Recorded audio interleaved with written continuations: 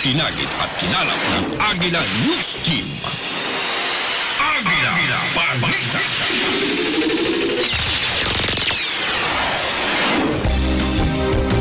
Magandang tanghali Pilipinas, ngayon ay Martes, Enero 14, 2020. Ito ang Agila Balita. Sabayan din tayo napapakinggan sa Radyo Agila DCEC 1062 sa Mega Manila at sa ating mga Radyo Agila Provincial Relay Station sa mga lungsod ng Dagupan, Lucena, Cebu at Davao. Ako po si Angelo Palmones. Sa ulo ng mga balita, mahigit sa 35,000 individual inilikas dahil sa pagputok ng Bulkan Taal. Bulkan Taal maaari pa rin magkaroon ng malakas na pagsabog ayon sa DOST PBOX. 240 volcanic earthquakes na naitatala sa Taal Volcano. Sapat na supply ng bigas para sa mga nasalanta ng pagputok ng Bulkan Taal, tiniyak naman ng National Food Authority. Sa balita abroad, ekonomiya ng Iraq nanganganib bumagsak. Sa detalye ng mga balita, patuloy na binabantayan ng DOST Pag-asa ang low-pressure area na nasa bahagi ng Eastern Samar. Huling namataan ang naturang LPA sa layong 670 km east-northeast ng Giwan, Eastern Samar.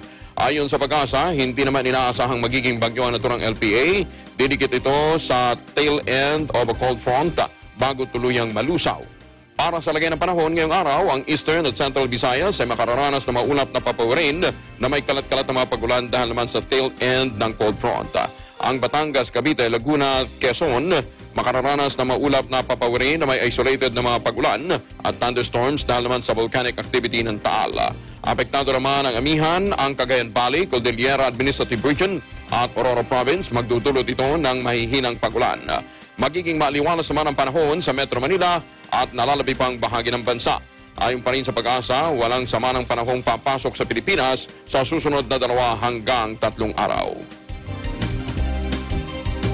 Umabot na sa mahigit 30,000 katao ang inilikas dahil sa pagputok ng Bulkan Taal. Sa datos mula sa National Disaster Risk Reduction and Management Council, nasa mga evacuation center ngayon ang 7,730 na mga pamilya. Katumbas nito ng 35,945 katao. Mayroong evacuation center sa 27 lungsod at munisipalidad ng Batangas. Ayon sa NDRRMC, wala pang naitatalang namatay dahil sa pagsabog ng bulkan. Patuloy pa ang assessment ng pamahalaan sa halaga ng pinsalang na idulot naman ng pagputok ng bulkan. Nananatili sa 68 evacuation center ang mga residenteng inilikas dahil sa pagsabog ng Bulkang Taal. Aabot ng mahigit 2,000 pamilya ang nananatili sa iba't ibang evacuation center habang nasa mahigit 14,000 individual naman ang naitala sa Batangas simula pa kahapon ng alas 5 at inaasahan nila na madaragdagan pa ito sa mga susunod na araw. Ayon kay Joselito Castro, ang hepe ng Batangas PDRRMO, ngayong araw, namahagi na ang kanyang tanggapan ng libreng face mask at mga relief goods sa mga residenteng pansamantalang nasa evacuation centers. Ayon pa kay Castro, patuloy pa rin minomonitor ang kalagayang pangkalusugan ng mga evacuees. Kung kaya't patuloy din silang nakikipag-ugnayan sa Provincial Health Office ng Batangas para mabigyan ng medical attention ang mga evacuee na mangangailangan ng gamot para maiwasan ang pagkakasakit ng mga ito habang nasa evacuation center. Umabot na sa 240 na po ang naitalang volcanic earthquakes ng PBOX. Dulot ito ng pag-alboroto ng Bulkan Taal. Ayon pa rin sa PBOX, sa nasabing bilang, 120 ang naramdaman o merong naitalang intensities. Nasa pagitan ng magnitude 1.2 hanggang 4.5 ang pagyanig. Karamihan sa mga pagyanig ay naitatala sa sentro ng bayan ng Agoncillo at Lemerigian din sa Tagaytay City. Ayon kay PBOX Director Renato Solidum, ang pag-akyat ng magma dahilan ng mga nararamdamang pagyanig. Asahan pa niyang patuloy na aktibidad ng bulkan at kabilang sa kailangang paghandaan ang mas malakas pang aktibidad nito. Hindi pa natatapos ang panganib ng pag-aalboroto ng Bulkang Taal. Sinabi ni PBOX Director Renato Solidum, dapat panatilihing off-limits ang buong Volcano Island. Apelan ni Solidum sa mga residente, huwag na munang magpumilit na pumasok sa nasabing lugar, pati na sa may tinuturing na sakop ng high-risk area o ang nasa 14-kilometer danger zone ng Taal Volcano. Payo ni Solidum sa mga residente, manatiling maging maingat at alerto dahil nananatili ang posibilidad ng pagkakaroon ng pagsabog. Sinabi rin ni Solidum na hindi gaya ng bagyo na mabilis ang pagdating at mabilis din ang pag-alis. Ang perwisyon dulot naman ng pag-alboroto ng bulkan ay nagtatagal. Maaari niyang abutin ng ilang linggo at noon nga ay inabot pa ng ilang buwan bago huminto ang pag-alboroto ng bulkan Taal. PBOX ay imbestigahan ng Kamara kaugnay ng pagsabog ng Taal Volcano dahil meron daw lapses sa information dissemination. Detalye mula kay Eagle News reporter Eden Santos. Pinasisiyasat sa Kamara umano'y posibleng pagkukulang ng PBOX sa pagpapakalat ng impormasyon ukol sa pagsabog ng Taal Volcano at epekto nito sa mga residente at kalapit na mga lugar. Ito ay matapos maghain ng resolusyon si Dasmariñas Representative Elpidio Barzaga na nagsusulong na imbestigahan ng kaukulang komite ang pagsabog ng Taal. Ayon kay Barzaga, nagulat ang maraming residente sa biglang pagsabog ng bulkan na nagdulot ng matinding pinsala sa kanilang buhay at kabuhayan. Amin mandato ng PBOX ang pag-assess at on-time na pagbibigay ng impormasyon ukol sa panganib na dulot ng pagsabog ng bulkan. Dapat din umanong nagbibigay ng real-time warnings ang PBOX sa aktibidad ng Taal. Bagaman nagtaas ng Alert Level 1 sa Taal Volcano ang PBOX noong March 2019, hindi umano ito sapat kaya kailangang imbestigahan ng Kamara ang pangyayari para alamin kung saan nagkaroon ng lapses. Gate ng kongresista, dapat ay proactive at hindi defensive ang pagtugon ng PBOX at mga kaukulang ahensya ng gobyerno at maging ng local government unit sa pagsabog ng Taal. Iimbestigahan din umano kung nagsagawa ng komprehensibong monitoring ang PBOX at maging ang kanilang mga kagamitan at technical expertise ng kanilang mga tao. Una rito, handang harapin ng mga opisyal ng PBOX ang puna at batikos ng mga residente ayon kay Maria Antonia Bornas, Chief ng Volcano Monitoring and Earthquake Eruption Division ng PBOX. Kung nagkaroon sila ng pagkukulang ay bukas sila sa mga kritisismo at feedback. Bahagian niya ng kanilang trabaho ang mga puna at batikos. Paliwanag pa nito, hindi madali ang mag-analisa ng mga datos mula sa 14 na seismic stations sa palibot ng Taal. Gayunman, iginito nagsikap sila ng mahabang panahon at naghanda at ginawa nila ang kanilang makakaya. Narito ang bahagi ng kanyang pahayag. Una po sa lahat, tayo po ay open naman po sa feedback sa ating pong mga kababayan. Tayo po ay naglilingkod sa kanila. Pangalawa po, sana nga po ay naunahan natin ang pagputok ng bulkan. Kaya lang po talaga po masyadong mabilis ang pangyayari. Yung mga lagi po ng kaugnayan ng PBOX, lalong-lalo na po ng Taal Volcano Observatory sa lalawigan, alam po nila ang tindi ng paghahanda natin at pakikipag-ugnayan sa local government units para po maghanda sa ganitong senaryo. No? Alam po nila na lahat po ng pagsisikap ay ginagawa po natin para mapaandar po ng very efficiently yung ating monitoring network. Hindi po biro yung trabaho ng pag-maintain, pag-manage at pag-analisa ng datos na nanggagaling po sa Taal Volcano Network. Para sa Eagle News, Eden Santos, IM1 with 25. Clearing operations at evacuation ng DPWH sa mga lugar at mga residenteng apektado ng pagsabog ng bulkan magpapatuloy. Detalye mula kay Eagle News reporter Moira Encina. Tuloy-tuloy ang clearing operations at evacuation na isinasagawa ng DPWH sa mga lugar at residente na apektado ng pag-alboroto ng Bulkang Taal.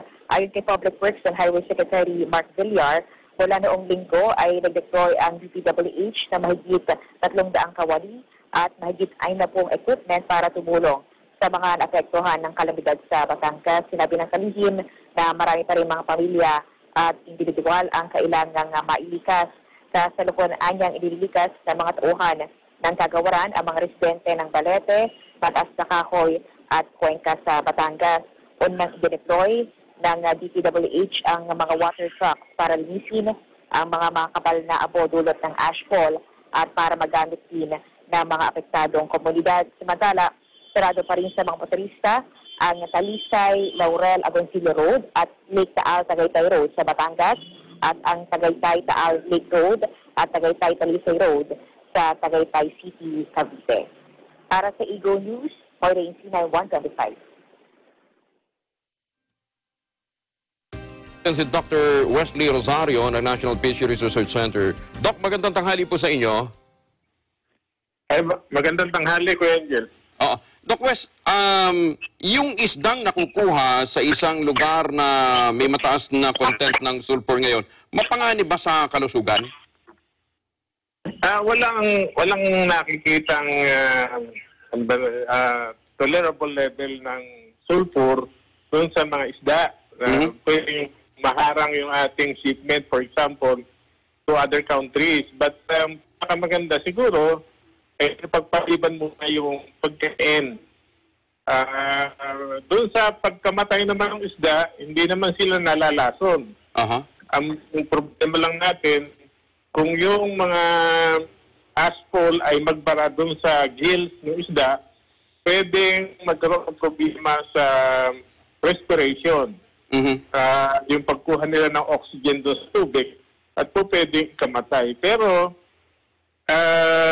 wala akong nabalitaan na sa aking experience of more than 35 years na nagkaroon ng massive na pagkamatay ng isda dahil sa aspol. Oo.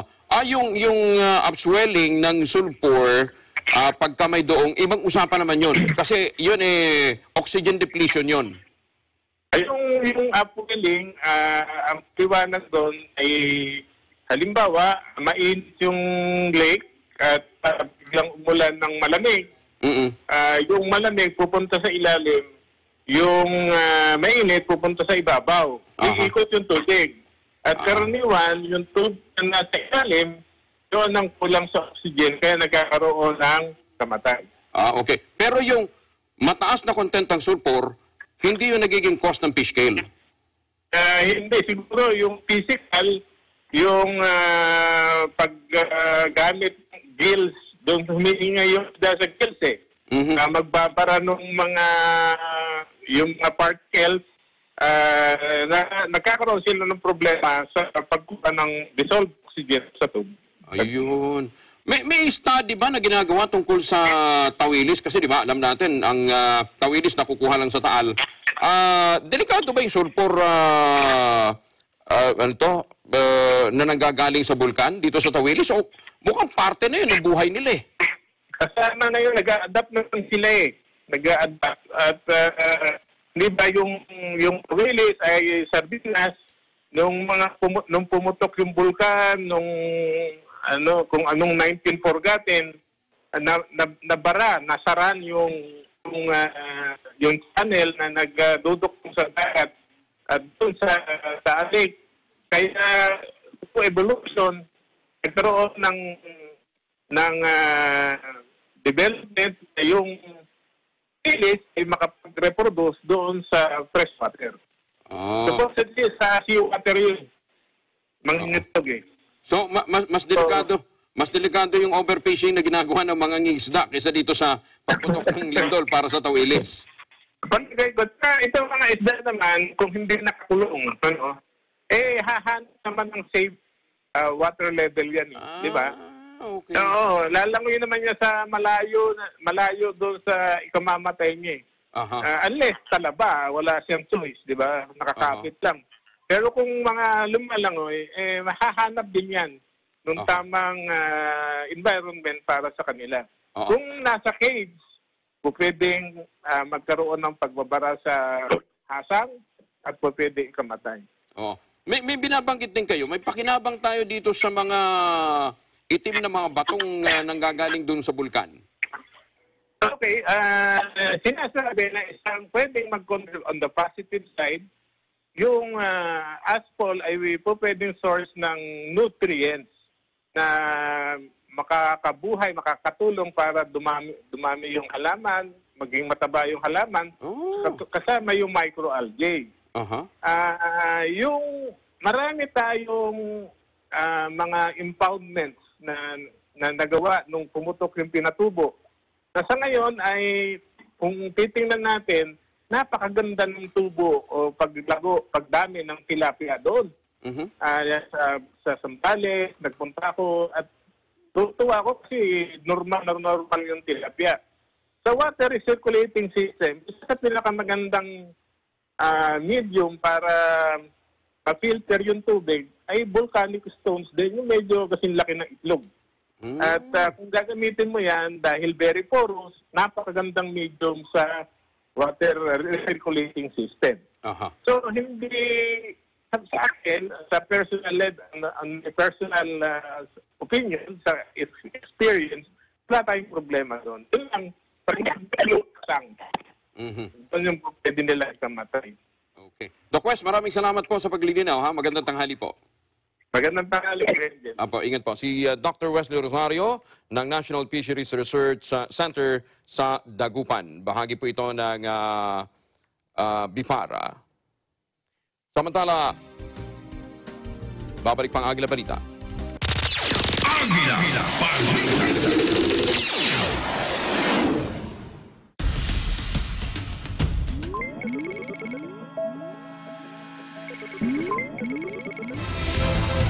Napapanahon. Mula Batanes hanggang taon-taon. Di lamang sa bansa, kundi maging sa iba't ibang panig ng mundo. Mga balitang makabuluhan, mga panayam sa kinauukulan, subaybayan. Dito lamang sa Net 25.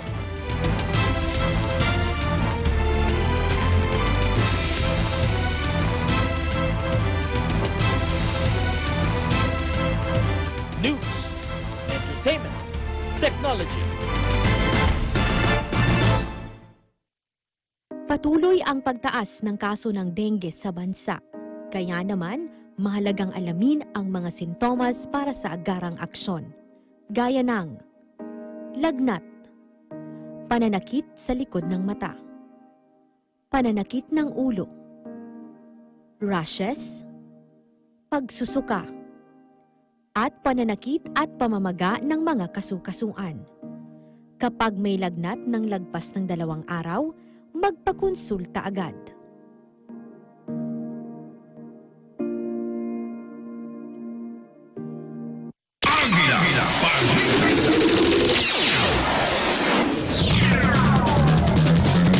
Balik sa mga balita, PBOC, sinirekomendang off-limits sa mga mangingisda ang Taal Lake. Detalye malaki Eagle News reporter, Big Sumintak. Mahigpit na inirekomenda ng Philippine Institute of Volcanology and Seismology of PBOC na dapat off-limits na sa mga mangingisda ang Taal Lake na kinaroroonan ng Taal Volcano. Sa briefing sa Malacanang, sinabi ni PBOC Director Renato Solidum na hanggat nag-aalburuto ang Taal Volcano, dapat igalang ang 14 kilometers radius na permanent danger zone dahil lubhang mapanganib ang lugar. Inihad naman ni Assistant Secretary Dr. Maria Francia Laksamana na delikado sa kalusugan ng tao ang mga isda na nahuhuli sa Taal Lake ngayon dahil sa pagsabog ng Taal Volcano. Ayon kay Laksamana, maaaring ma-food poison ang makakakain ng isda na kontaminado ng mga volcanic materials, lalo ng sulfur o asupre. Sa panig naman ng Civil Aviation Authority of the Philippines o CAAP, na kung hindi na magbubuga ng makapal na volcanic ash ang Taal Volcano, ay maibabalik na sa normal ang operasyon ng Ninoy Aquino International Airport o NAIA para sa departure at arrival ng international at domestic flights. Sinabi ni CAAP Director General Jim C. Jonco, kung magkakaroon pa ng major eruption ng Bulkang Taal, may nakahandang contingency measures ang kanilang tanggapan tulad ng flight diversion sa Clark International Airport o Mactan International Airport sa Cebu. Vic Somintak, Eagle News, AM 125. Pangingisda sa Taal Lake, pinahihinto mga mangingisda at mga magsasaka ng Batangas, Cavite at Laguna na naapektuhan ng pagsambog ng Taal Volcano dapat agarang tulungan. Detalye malaki Eagle News reporter Eden Santos. Dapat umanong ipagbawal muna ang pangingisda sa Taal Lake sa harap ng patuloy na pag-aalburuto ng Taal Volcano. Ayon kay AXIS Party List Representative Jocelyn Tulfo, nananatili ang panganib ng Taal Volcano batay na rin sa update ng PBOC. Anya, kailangan bigyan ng agarang tulong ang mga mangingisda, gayon din ang mga magsasaka na apektado ng pagsabog ng Bulkang Taal. Sa briefing kanina ni PBOC Officer in Charge at DOST Undersecretary for Scientific and Technical Services Renato Solidum, Patuloy ang volcanic eruption sa main crater sanhi ng magmatic at hydrovolcanic activity. Patuloy din na niyang nararanasan ang pagulan ng bato sa Lemery, Talisay, Taal at Cuenca sa Batangas. Nananatili rin ang alert level 4 sa bulkan, ibig sabihin ay posible pa rin ang pinangangambahang hazardous explosive eruption ng Taal Volcano sa mga susunod na oras at araw. Para sa Eagle News, Eden Santos, IM1 with 25. Ikinalarma ng mga evacuee ang balitang kumakalat sa social media na itinas na sa Alert Level 5 ang Bulkan Taal. Ang impormasyon na itinasa mo ng PBOC sa Alert Level 5 ay kumalat kahapon sa Facebook at sa Messenger.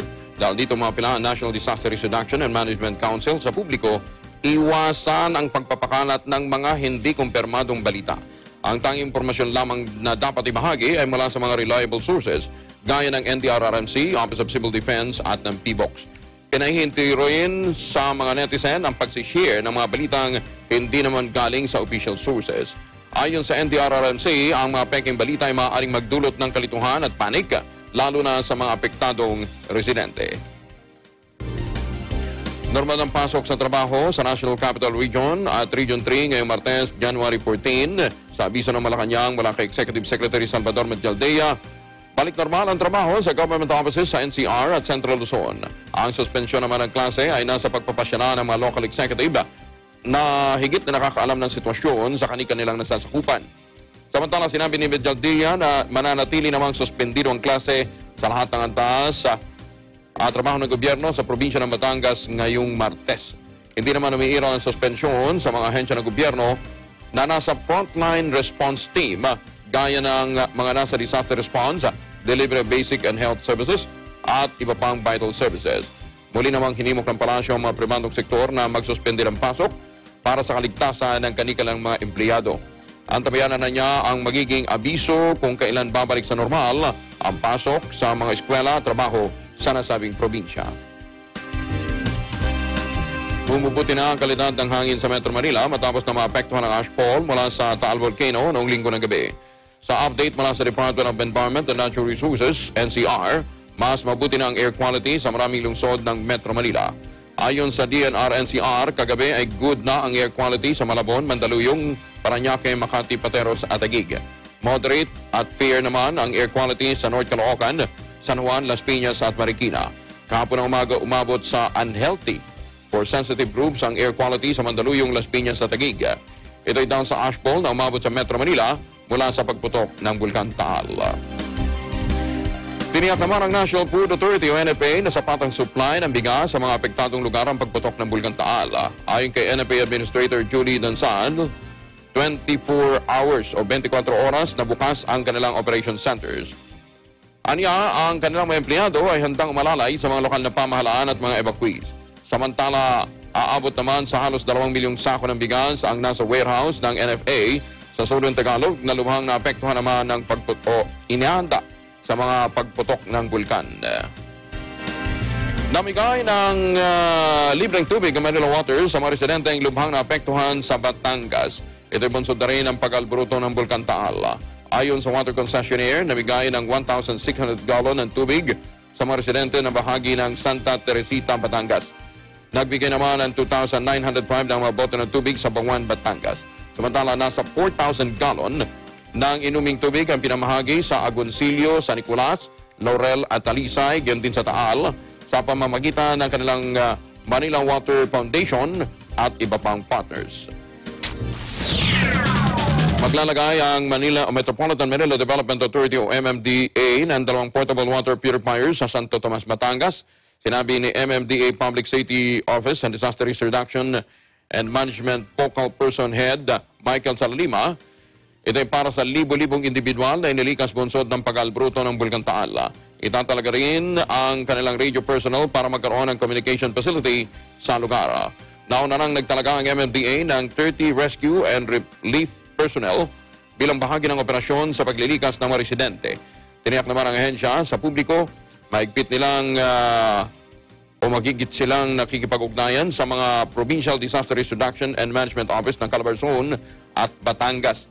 Hiniling din ni MMDA General Manager Jojo Garcia at Metro Manila Disaster Risk Reduction and Management Council Officer in Charge Romulo Cabantac sa 17 local government units sa Metro Manila na tumulong sa evacuation at relief operations. 75 gasolinahan sa Tagaytay at Batangas sarado pa rin dahil sa ashfall ayon sa Department of Energy. Detalye malaki Eagle News reporter Mean Corbera. Nananatiling sarado ngayon ang may 75 mga gasolinahan sa Tagaytay at Batangas dahil rin sa ashfall dahil ng pagsabog ng Bulkang Taal. Sa report ng Department of Energy, hindi pa rin makapag-operate ang naturang mga gasolinahan dahil sa matinding ashfall. Kabilang sa mga sarado ngayon ang 20 gasoline station ng Petron, 12 istasyon ng Flying V, 9 na istasyon ng Shell na malapit sa Taal at 18 istasyon ng Sea Oil sa Cavite, Laguna at Batangas. Paalala naman ng DOE, may umiiral na price freeze sa presyo ng kerosene at LPG at mahigpit na ipinagbabawal ang pagtataas ng presyo lalo na sa Batangas. May umiiral kasing state of calamity sa lalawigan matapos ang pagsabog ng bulkan. Para sa Eagle News, Mean Corbera, AM1 Liga. Nais ni Senate President Vicente Soto III na magsagawa ng cloud seeding operation sa mga lugar na apektado ng pagputok ng Bulkang Taal. Ayon sa senador, naniniwala siya na ang tubig ang isa sa mga solusyon para mawala ang asphalt debris. Ipinarating na niya ang suwestyon sa Pangulo sa pamamagitan ng Executive Secretary Salvador Madialdea at Senator Bongo. Dagdag pa ng senador, nabigyan na rin ng impormasyon tungkol dito ang Philippine Air Force. Samantala, inihayag naman ni Madialdea na ikokonsidera nito ang suwestyon ni Soto. Mga tindahan ng face mask sa Maynila, ininspeksyon ng DTI. Detalye ba kay Eagle News reporter Madeline Villar Maratillo. Kasunod ng mga sumbong ng pagtaas ng presyo ng mga binibentang face mask, nagsasagawa ngayon ng inspeksyon ng Department of Trade and Industry sa lungsod ng Maynila, partikular na dito sa may kahabaan ng Rizal Avenue. Bago ang inspeksyon sa pangunan ni Undersecretary Ros Castelo, nagsagawa muna ng test buy ang ilang tauhan ng Department of Trade and Industry at namili ng iba't ibang brandang mask kagaya ng N95. Isasama sa sampulan ng DTI ay ang isang tindahan ng medical supply sa Kirikada Street sa Rizal Ab sa Maynila. Ito daw sa sobrang patong sa kanilang binibentang N95 na face mask. Ayon kayo sa Castelo, 85 pesos ang kuha ng tindahan sa supplier nito, pero binibenta niya ng 120 pesos per piraso ang N95 na mask. Sa ilalim na batas, dapat anya 10% lang ang ipatong sa presyo. Dahil dito, sasampahan anya ng DTI ang nasabing tindahan ng profiteering at illegal price manipulation sa ilalim ng Fair Trade Act. Sa mga oras na ito ay patuloy pa rin ang ginagawang inspeksyon ng DTI sa iba't ibang tindahan dito sa may kahabaan ng Rizal Avenue. Wala dito sa Maynila para sa Eagle News, Madeline Villar Maratillo, I'm 1-25. Handa naman ang DOJ na imbestigahan ang mga reklamong posibleng isampa ng Department of Trade and Industry laban sa mga negosyante na nagsamantala sa presyo ng face mask. Ayon kay Justice Secretary Menardo Guevara, nakaantab ang DOJ sa paghahain ng reklamo ng DTI. Sa oras na niya na maihain ang mga reklamo laban sa mga nagsamantalang mga business establishment, agad na magsasagawa ng pagdinig ang DOJ at kung makikita ang sapat na batayan, isasampa ang kaso sa korte. Pero sa ngayon, ipapaubayo muna ng DOJ sa mga field inspectors ng DTI ang pagsasagawa ng hakbang laban sa napaulat na sobrang itinas na presyo ng face mask at mga katulad nito sa ilang mga pamilihan. Una nang nag-deploy ang DTI ng mga team para obserbahan at i-monitor ang presyo sa merkado ng nasabing produkto. Magpapadala ng protection kits, nakapapalooban ng N95 mask at mga eye drops ang Department of Health sa Calabar Zone. Ito ay para maipamahagi sa mga residente na napinsala sa pagputok ng Bulkang Taal.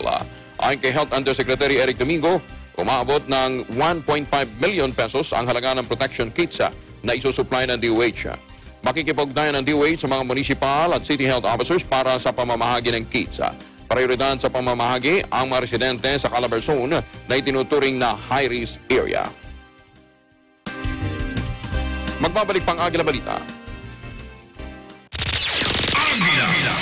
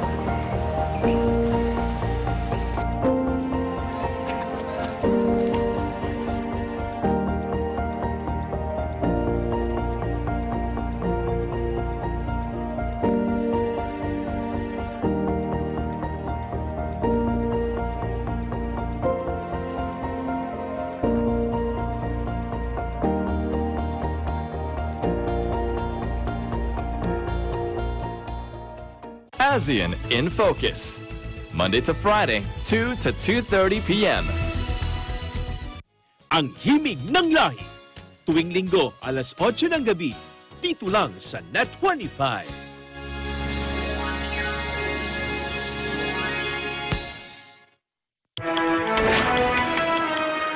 Ibinunyag ni Senador Richard Gordon na ang karamihan sa 12... Tamang impormasyon. Sabi ng Senador, matindi ang pagkakadismaya ng Pangulo sa mga Patas. Inimok naman ni Guevara ang mga DOJ officials and employees na magdiwang. Wala nang isiningit na pork barrel sa panukalang budget para sa susunod na taon. We're very confident that this bill will pass. Tapat.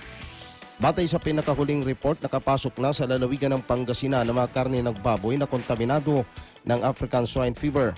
Tim Con walang aaksayang panahon bilang bagong head coach ng Gilas, Pilipinas. Nakuha ni Juan J.M. Omboy ng Trackma Knights ang panalo labang kay Almerito Penentrado ng Trackma Warriors. Asuman nyo ang kabuuan ng mga balita ng Agila.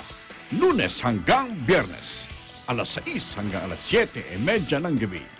At Mata ng Agila Weekend, Sabado, alas 6 hanggang alas 7 ng gabi. Dito sa himpilang naghahatid ng mga makabuluhang balita, edutainment, at isyong may kinalaman sa teknolohiya. Net 25. Agila Balita. Balik tayo sa mga balita, 2,500 ang pulis mula sa NCRPO na nakahandang i-deploy sa Batangas bilang augmentation force. Detalye mula kay Eagle News reporter Mar Gabriel. Patuloy ang pagtulong sa search and rescue operation ng halos 100 tauhan ng National Capital Region Police Office sa mga residente na apektado ng pagputok ng Bulkang Taal.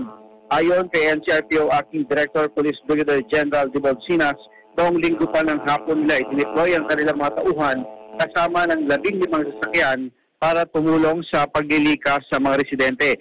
Sa kasalukuyan, umabot na umano sa halos 1,700 residente ang nailikas nila mula sa bayan ng Talisay at Laurel patungo sa Santo Tomas, Batangas. Ngayong araw, nag-deploy na rin sila ng karagdagang mga doktor at nurses para magserbisyo sa mga evacuee. Sa ngayon, hinihintay na lang ng NCRPO ang go signal para i-deploy ang nasa 2,500 pulis para magsilbing augmentation force na tutulong sa evacuation. Handa rin daw ang kanilang mga tauhan para gamitin sa clearing operation, partikular na sa paglilinis ng napakakapal na abo na ibinuhos ng bulkan sa mga kalapit na bayan. Nakahanda rin daw ang mga bottled water at food supply na ipamahagi ng NCRPO sa mga naapektuhang residente. Bukas, nakatakdang bisitahin ni Brigadier General Sinas ang kanyang mga tauhan sa Santo Tomas, Batangas para magbigay naman ng karagdagang pagkain at inuming tubig.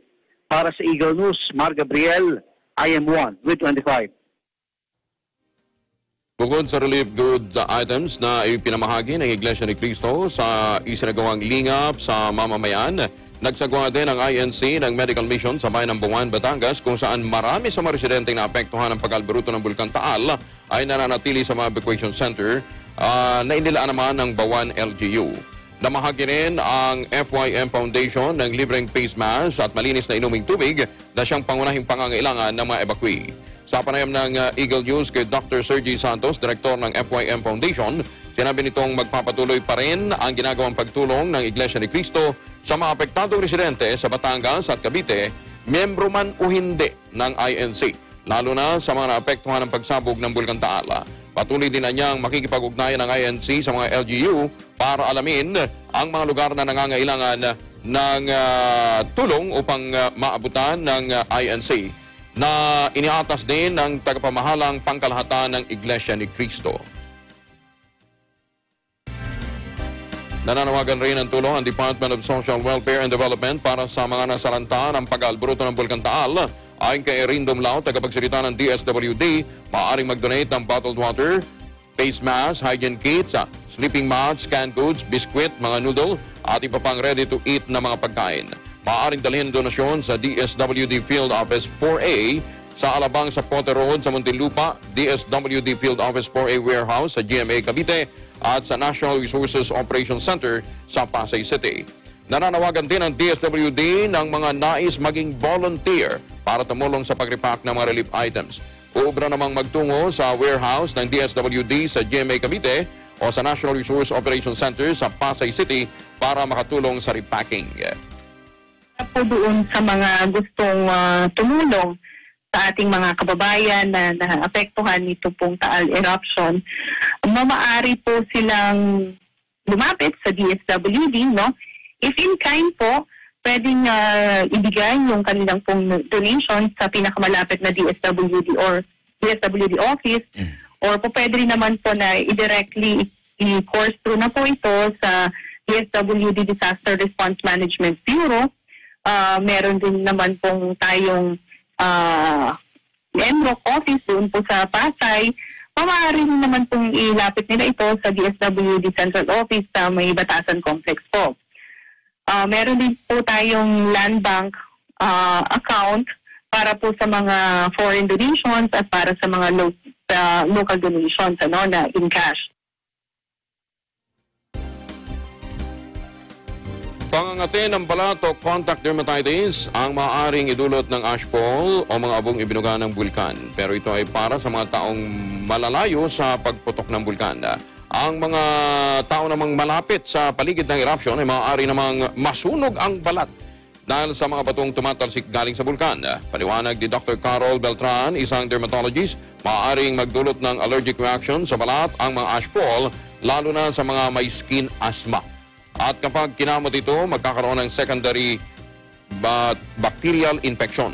Payo ni Dr. Beltran, kapag naputi ka naman galing sa abo ng bulkan, hugasan ito kaagad upang hindi na magdulot ng anumang infeksyon sa balat at hindi na pumasok pa sa ilong o sa mata. Payo din ni Dr. Beltran, sa mga lumilikas, kailangan magsuot sila ng long sleeves na damit, magsuot ng face mask, may salamin, pang-proteksyon sa mata, at magsuot din ng matibay-tibay na sapatos. It's not really scary. Ayun. Ang scary, yung mga may asthma, yung may mga pulmonary asthma, meron ng prior allergic conjunctivitis, allergic rhinitis, kasi ito talagang magpapalala nito. Dahil mas matapang to sa ordinary dust na lagi nating nalalanghap sa araw-araw. Kasi may silicone itong, tsaka may mga gases na combination itong mga ashfall, no? Kaya mas delikado sila sa mga respiratory tract, sa mata, saka sa ilong. Mga pangyayari sa labas ng bansa. Balita Abroad. Nangangani bumagsak ang ekonomiya ng Iraq sakaling ituloy ni US President Donald Trump ang banta nitong harangin ang akses ng Iraq sa Federal Reserve Bank ng New York City. Ang banta ni Trump ay bunga ng boto ng Iraqi Parliament na palayasin na sa kanilang bansa ang lahat ng dayong puwersa, kabilang na ang mahigit sa 5,000 sundalong Amerikano na tumulong para mapalaya sa mga jihadis noong 2014.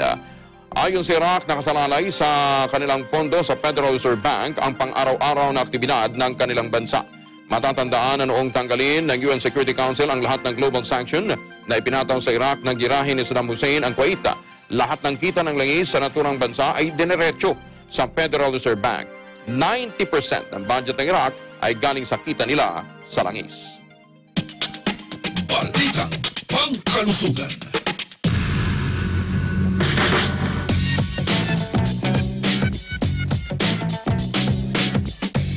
Magbabalik ang Agila Balita. Agila Balita.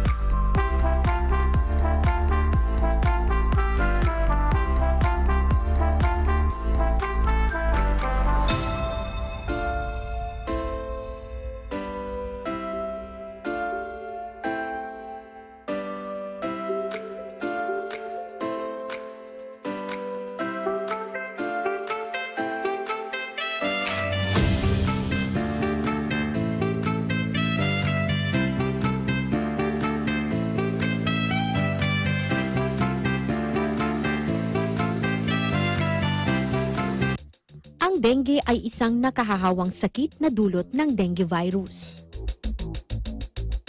Naisasalin ang dengue ng maraming uri ng lamok sa loob ng genus na Aedes aegypti na matatagpuan sa mga tropical at subtropical climates sa mundo. Ating kilalanin ang lamok na Aedes aegypti. Nangingitlog sa malinis na tubig. Namamahay sa malinis na lugar. Karaniwang kumakagat sa gilid at likod ng tao. May puting stripes sa bandang tiyan at binti. At buong araw na nangangagat na dumadalas. 2 oras pagkasikat ng araw at 2 oras bago lumubog ang araw. Huwag hayaang makapasok ang lamok na nagdadala ng dengue sa inyong bahay.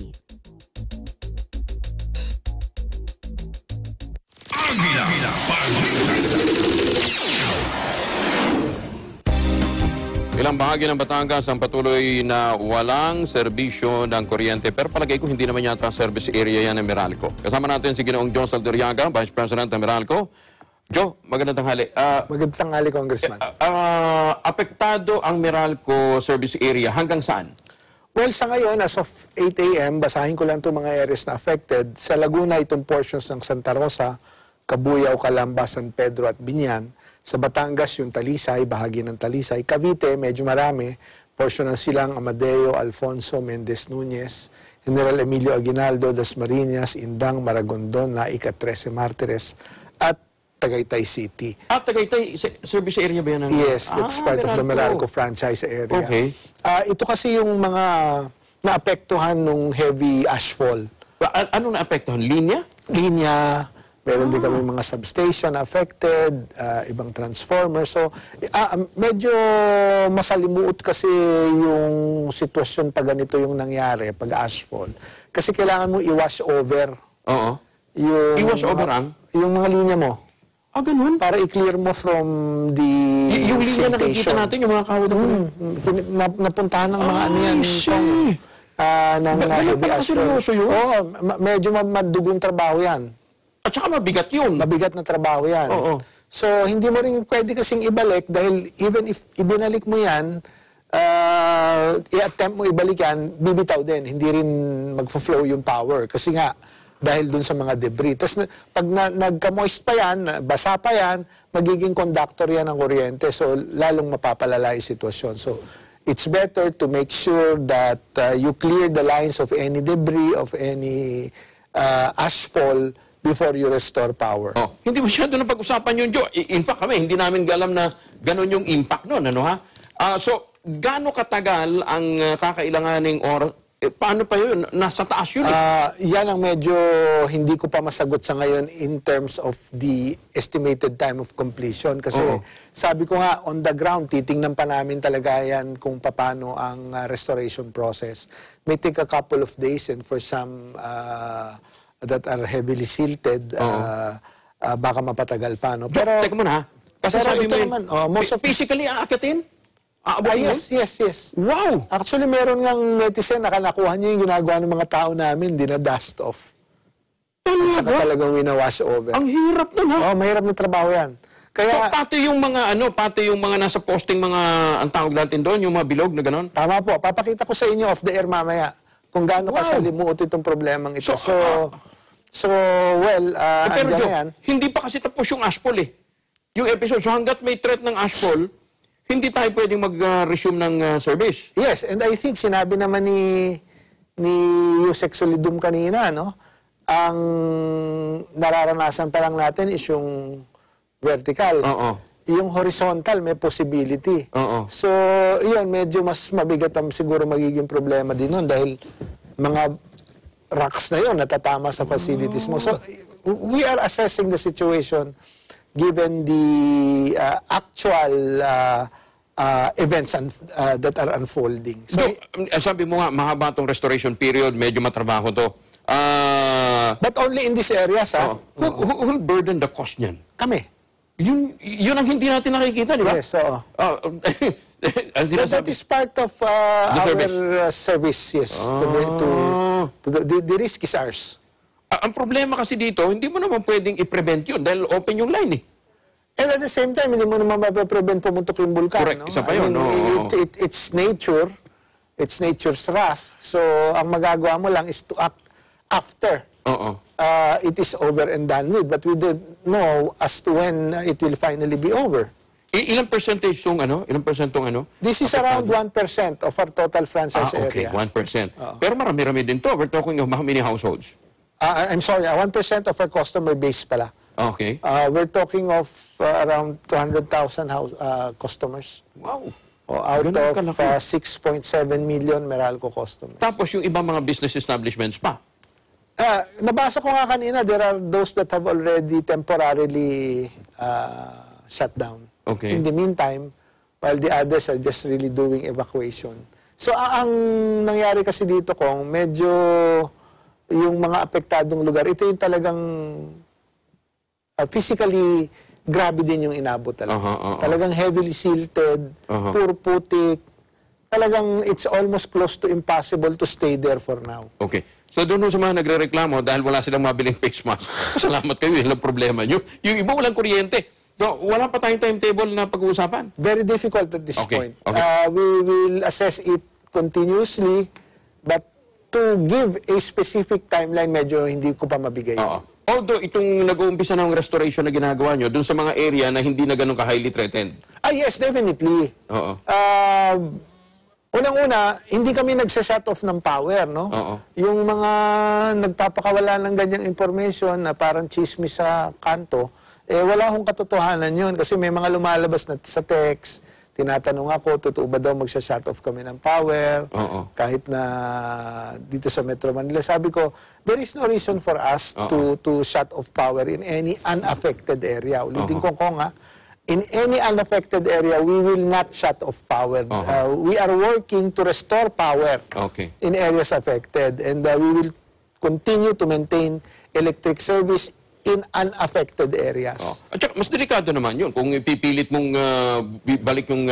sabi mo nga, hindi rin naman uubra kahit na ibalik mo Talagang magsha-shut off siya dahil apektado yung linya. Tama po. Okay. Good news muna tayo, Joe. May roll ba ka Meron, 41. Di ba? At least maapis naman ho yung iba pang mga nanonood. So, magkano rollback natin? It's 41 centavos per kilowatt hour. It's a good way to start the new year. Well, primarily because mababa yung binili nating kuryente mula sa ating mga supplier. So, bumaba yung Ito yung PSA, no? Yes, tama po. Power Supply Agreement. Tapos, bumaba din yung cost ng transmission. So, nahila din pababa yung cost ng buwis o taxes. Okay. Bigyan din ko lang yung PSA. Bakit hindi natin pwedeng lawakan yung PSA na yung power supply agreements nyo sa ibang supplier? Magandang tanong yan. Kami, kung ang aming sourcing strategy is to seek yung tinatawag nating least cost. Ayaw natin naman totally ma-expose sa supply agreements. Nakatali. At the same, nakatali ka, no? Ayaw mo din naman na totally exposed ka sa spot market. Okay. So you have to balance your supply sourcing strategy. Okay. The least cost you can get from the PSAs and the existing IPPs, and the least cost you can obtain from the spot market, and then you combine it. You get the average, basically, you get your least cost, which is what we are able to do month in and month out. Pero ang kagandahan doon sa PSA, secured ka sa supply. Yes, kaya nga ang kinukuha lang namin more or less sa spot is around 10%. But bulk of our sourcing is really from our direct contracts. Pero eventually, lumalabas, mas mura nga yung cost na nakukuha natin sa PSA. Di ba? Depende. Kasi kung minsan ang merkado, pagka madaming supply, December, November, yung tinatamag na low demand months, mababa presyo dyan. Okay. Tataas ang merkado pagpasok ng summer. Because obviously, demand will increase and supply is kind of constrained often during summer. So doon siya tataas. So kuha ka na mas marami dito sa yung supply agreement. Ordinary household base, magkano more or less, Joe? Ang reduction is 41 centavos per kilowatt hour. So, yung total na ito ang bigay ko, total typical household, around 9 pesos and 45 centavos per kilowatt hour. We're now below the 10 peso range. And by the way, gusto ko lang din banggitin ito, yung rates natin ngayon is lower by 70 centavos compared to January last year. At dito ka magugulat. Ito gusto ko lang din siguro mabanggit dyan sa mga crawlers nyo. Kikinig naman si Direk. Yung ating average rates noong 2019, mas mababa pa sa average rates noong 2010. Talaga? In terms of electric cost. So yan siguro ang medyo hindi nakakwento masyado. Ibig sabihin, yung binayaran mo noong 2019 at yung binayaran mo ngayon, mas mura doon sa binayad mo noong 2010. Ba, talaga, efficiency ng management at saka kung paano nyo pipili. Well, sabi ko nga, it's really the sourcing strategy. It's how you buy your power supply. Joe, maraming salamat ha. Thank you, Congressman. Si Ginoong John Saldiriaga ng Meralco, ulitin lang ho natin, hindi ho ganun kabilis yung restoration na gagawin doon sa mga apektadong lugar na walang kuryente kasi nga linya ng kuryente. Ngayon ko lang nalaman, pati ho pala yun apektado nito pong magputok ng Bulkan Taal. At yan na po ang kabuuan ng ating mga balita sa pangalan ng ating mga kaagapay sa Eagle News Service. Ako po siya ang Kalapalmones M1 with 25. Susunod na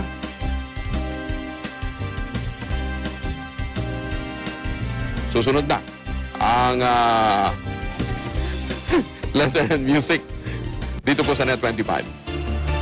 Sumainyo ang mga balitang kinarap, maingat na isinulat at inihanay ng Eagle News Service.